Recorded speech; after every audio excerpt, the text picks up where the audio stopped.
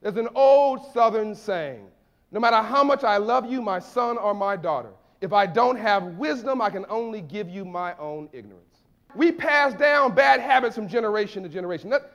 It's important to understand, good intentions are not enough. Education is king. The ultimate poverty eradication tool today is education. There's a need for a movement that it consists of a number of good and well-intentioned and capable organizations and entities and people who see this issue of financial literacy for what it really is. It is the first rung on the ladder of economic freedom. In April of 2006, the California Society of Certified Public Accountants held a statewide summit on financial literacy.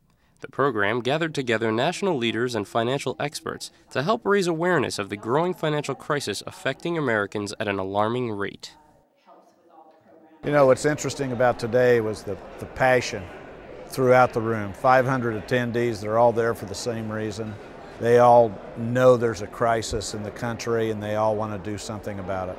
I think what we learned today is that the problem of financial literacy is tremendously vast. But we also learned today that we have a lot of hope. We've got legislators, we've got educators, we've got CPAs, we have a very diverse group of people. I think what we're wanting to do is to get the word out that it's very important to focus on personal finance in a way that is realistic, and that the more people that understand what that is, the better it will be for California. It's very easy to overspend if you take cash advances from your credit card and use it to supplement your income. If you're never doing a budget, you don't really understand that you're spending more than you're making. The average American now spends $1.25 for every dollar that they make. And I would venture to say that most people that overspend don't really realize that they're in over their heads.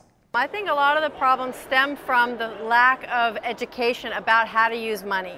Some of the basic concepts about money management, whether it's balancing a checkbook or using a bank or understanding what a credit card is and how much that really costs you, there's no place for people to go learn that. Kids that really have no idea what the repercussions are inundated with credit card applications and don't realize that they're going to be paying over 20% if they miss a payment. The fact that more kids drop out of college because of financial problems rather than grades is very disturbing. I knew somebody that gets a lot of financial aid.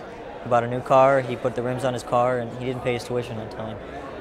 There's something wrong with that. There's something wrong with that investment choice. You couldn't, in a previous generation, go out and put yourself in the type of debt because nobody would loan to you. Now with the available credit, this is why the education element of personal finance is so important, because people are now being asked to make more informed choices. We've been out in the community, but now we've also made some partnerships that are going to be very beneficial to us and to everyone in our state. Over the years, CPAs have been seen as a pillar in their community for a variety of functions. They may serve on a school board, they may be the coach of a team. That expertise can lend itself to so many different causes. Well, the cause we need to focus on now is financial education. It's a way they can add new value to an old position. And something funny about financial education, for some people it's a foreign topic. Well, people like foreign topics addressed by familiar faces. So if they know this accountant has an office a block up the road, they're more likely to trust them than maybe even some website or some toll-free number that they've never dealt with before. So that familiarity with the community is key to getting the message across. It touches all of us. So we all own the problem. My call to CPAs is, this is a chance for us to give back to the community with something we know very well. It's our second language. We can give back to the communities and really make a difference.